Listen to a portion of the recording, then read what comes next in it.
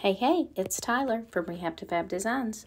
Today we're going to be making spell books for Halloween. You'll need some letter stickers. You can pick these up from your craft store or from Walmart. And then you'll also want to swing by your local Dollar Tree or Dollar General or Walmart and pick up some various Halloween decorations.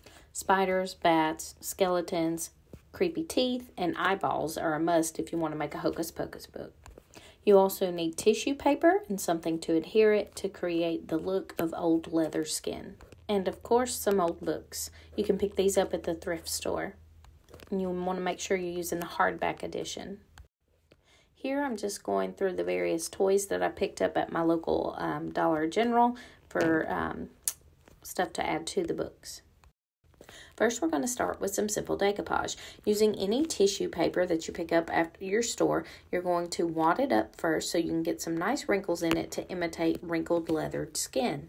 Next, we're going to adhere it to our book using a decoupage medium. I'm using clear coat top coat from Dixie Belle. Apply it with a sponge, then lay your tissue paper over top of the wet top coat. I like to pull it up and try to create wrinkles within it as well, especially for the book that I'm making the Hocus Pocus spell book from, because the design on it is made to look like old skin that is kind of leathered and has been sewn together, so I want to make sure I have some wrinkles in there.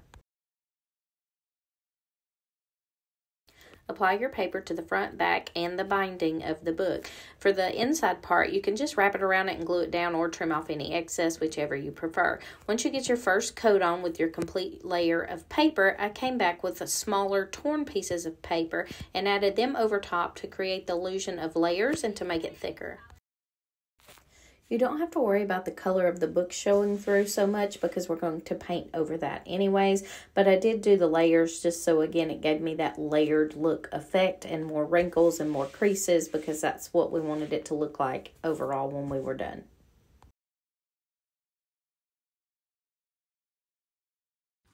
Hey, it's Tyler and Landon here. We are making some spooky books for Halloween. We have some old books that my mom actually donated to us. We were just looking for some hardbacks so we can do this project. So if you guys like these writers, we're sorry, but we're going to craft and make an art project out of the books. So we're first going to take off the paper cover. That way we have a hardback here. We're going to decoupage some tissue paper on, and then we're going to put some creepy crawlies on it and make us some spell books for Halloween. Let's get started. So I went by my local Dollar General and picked up some bugs, some fake teeth. I don't know what all we'll end up using. I got a big scorpion here, which would be good on the front of a book, maybe. I don't know, maybe not. He won't get flat. Some bats, some spiders, etc. That we're going to decorate. And we're going to try to do a Hocus Pocus book with an eyeball, if the eyeballs I got work. I got them at the Dollar General too. They're squishy though, so I don't know if they're going to work. Oh, they're like gel. I thought if nothing else, we could maybe cut them out. It's actually kind of cool as a gel, but we'll see. Let's play around with it and see what we can do. We're going to get started by decoupaging our tissue paper on the front. You can use any color. We happen to have a green one open, so that's what we're doing. I've already got this one done. I did it earlier today, so it would be dry so we can decorate it.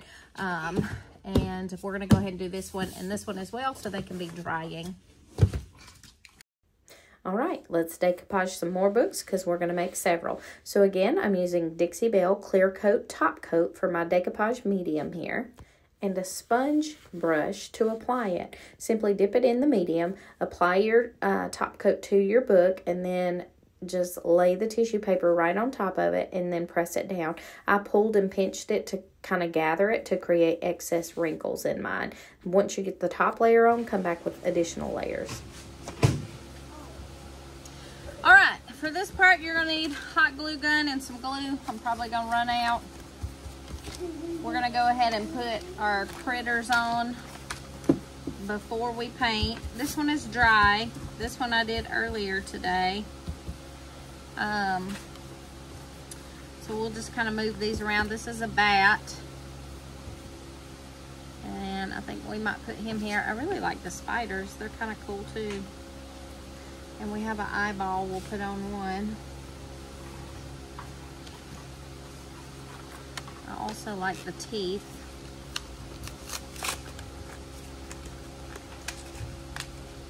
We should wear these, shouldn't we, before we put them in?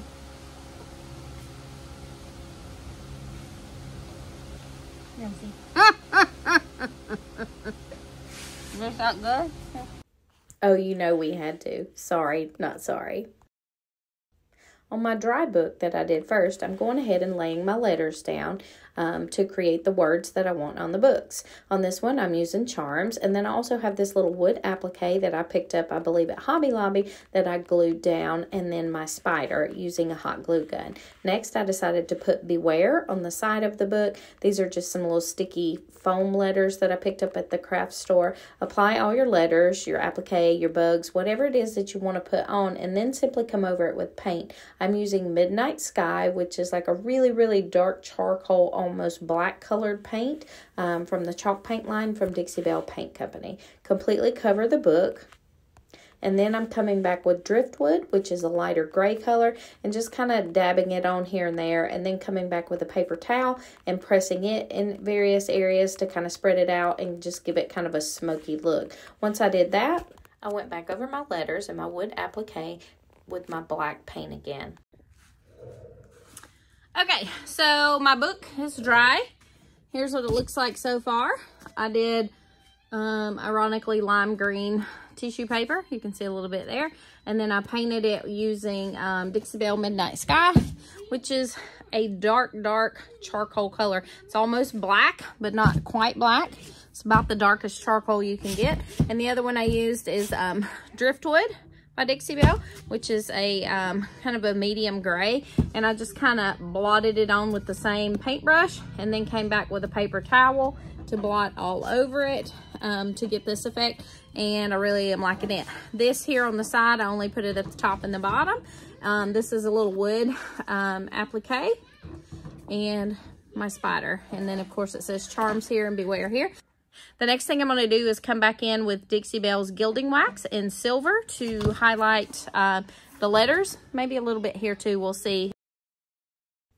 For my gilding wax, I came in and used a small piece of a sponge and just dipped it right down into the wax itself, picked up a little bit on the sponge, and then just used it to kind of rub gently over the letters to highlight them and make them stand out.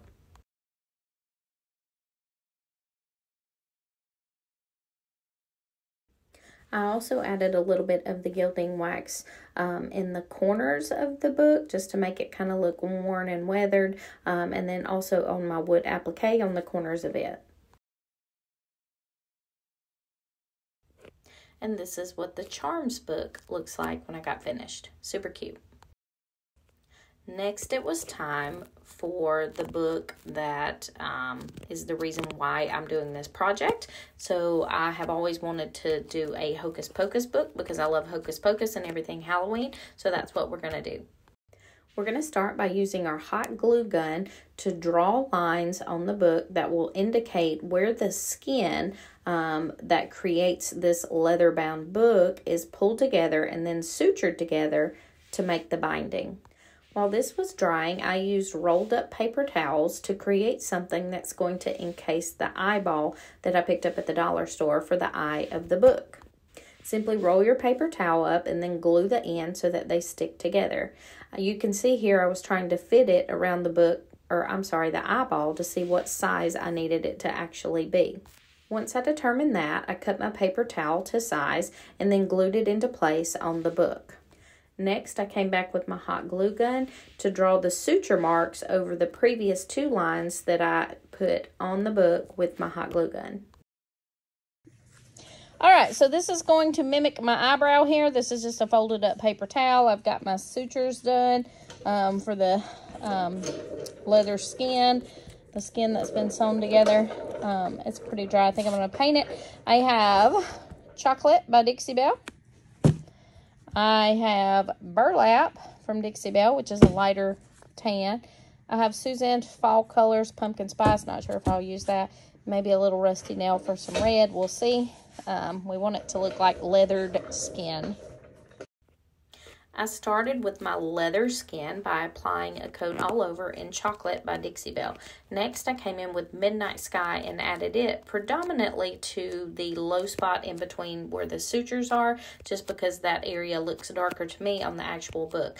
Next, I took Rusty Nail and dabbed it on in various places, followed by burlap, just to give the leather some different variations in color. Use a paper towel to blot to get it the way you want. Next, it was time to create the binding on the outside of the book. So again, using a paper towel, I cut it in half, rolled it up, and glued it into place across the back binding of the book, just to add that little bit of extra whimsy. All right, now I'm just going to put some glue here in the bottom of my little reservoir. And then I'm going to put my eyeball in. And hopefully it sits good and I don't get paint all over it. Nor my grody fingerprints.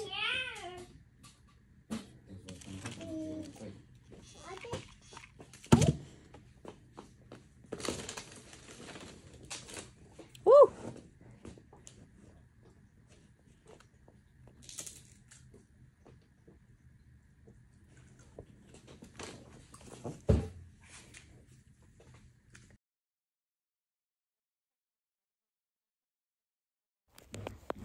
So I did take another small piece of paper towel, about half the length of the other pieces I used, and rolled it up as well.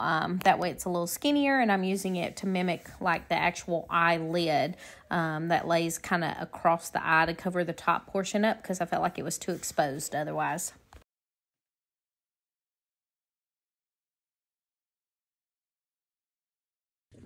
All right, the last thing we have to do is our sutures here on the back. So I'm going to just go ahead and take some more glue.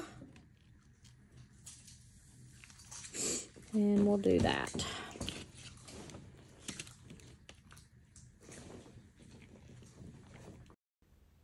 Continue drawing on your sutures using your hot glue gun, and then once the sides are a little bit dry, you can go ahead and come right back across the top to create the actual suture lines. Once this is dry, come back in and paint it. So I painted right over top of it with the chocolate and then the Midnight Sky again to add the darker areas there, and then added a little bit of the Rusty Nail and burlap. And here's what it looks like when I finished up. It turned out super cute. I couldn't be any happier with it. And then here's a look at the first one as well for my Charms book. Hope you guys enjoyed this tutorial. Please be sure to like and subscribe. And thanks as always for following along with us. Happy painting.